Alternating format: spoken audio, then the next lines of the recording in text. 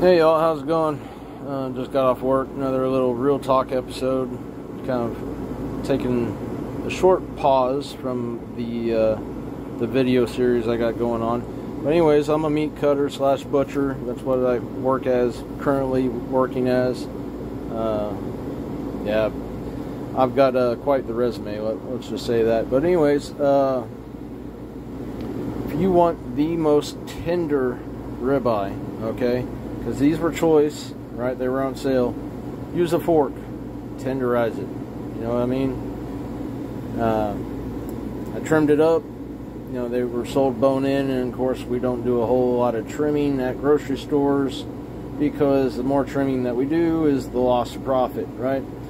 So that's why, you know, grocery store steaks don't look quite as good as custom shop steaks. But anyways, tenderize it both sides, season it for maximum flavor absorption on your seasoning 24 hours. You know, wrap it up, put it in the cooler, 24 hours.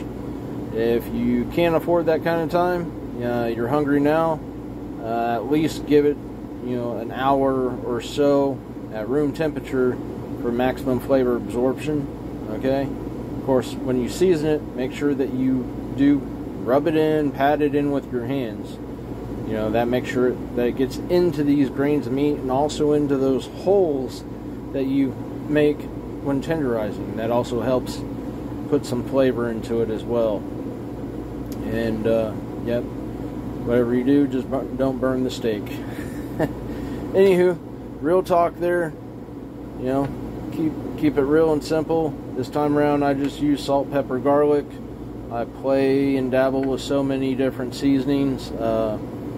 You know, if you want to know some of my preferred ones off the top of my head, Chupacabra seasoning, made by two gringos down in San Antonio, Texas. Fiesta brand seasoning. They make a wide variety of seasonings that I absolutely like as well. Wild Game Rub, Uncle Chris's steak seasoning, yada yada yada. Keeps on going.